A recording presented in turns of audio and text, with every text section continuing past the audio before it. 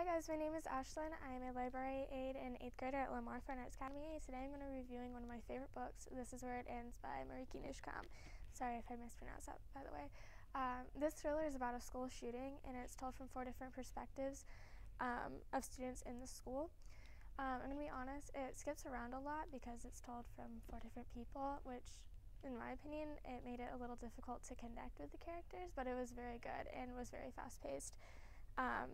It has a very casual writing style, which I liked, and I finished it in like 3 days. Oh, and I also forgot to mention that it was published this year, 2016, and is already super popular. I think if you like thrillers or young adult dramas like If I Stay or 13 Reasons Why, you'll really enjoy this book. And be sure to come by Lamar Library to check out this book, and we're always here for recommendations.